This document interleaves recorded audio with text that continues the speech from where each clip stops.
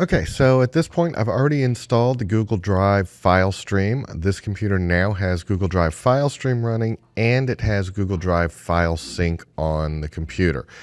Remember, the file stream keeps the file copies on Google Drive Online, doesn't take up space on your computer, and the Google Drive sync uses space on your computer.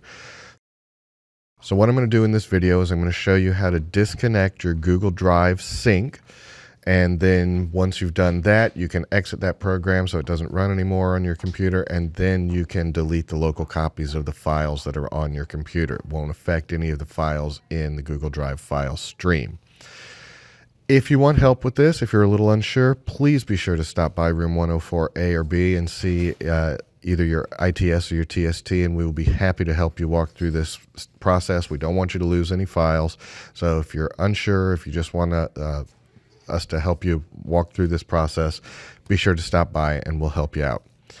All right, so the first thing that I'm going to do is I'm going to click down here on the system tray, and you'll notice I've got two things running here. I've got the Google Drive file stream, which is this icon. That is not the one you want.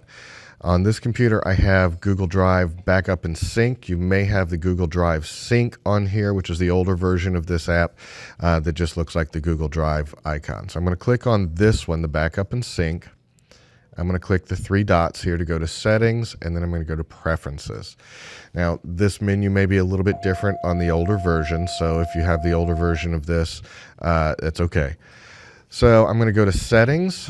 This step is pretty much the same, and what I'm going to do is I'm going to see right here I've got my CL Cooper at vbschools.com, and it shows me I'm using 84 gigs of storage space in my Google Drive.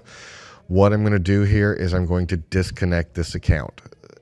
So you'll notice it says here, after you disconnect, the files will remain on your computer. We understand that. I'm going to disconnect.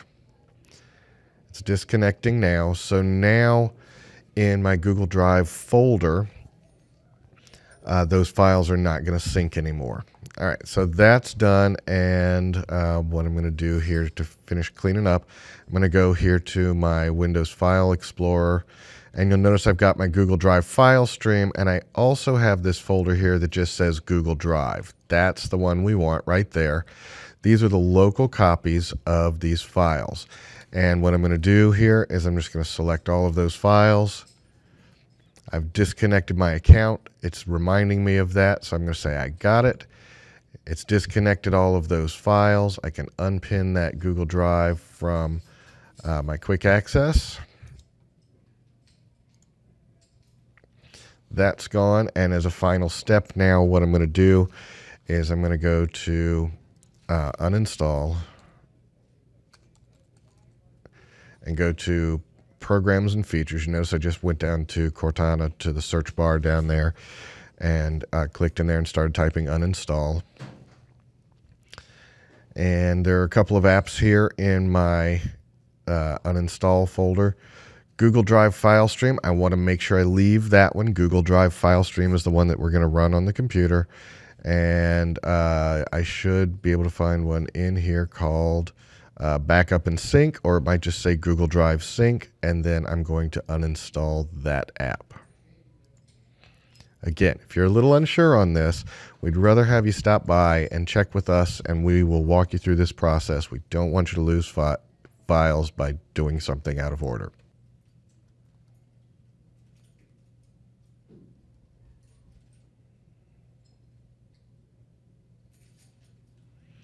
All right, so now my Google Drive files, the backup and sync is gone, and I'm still left with my Google Drive file stream.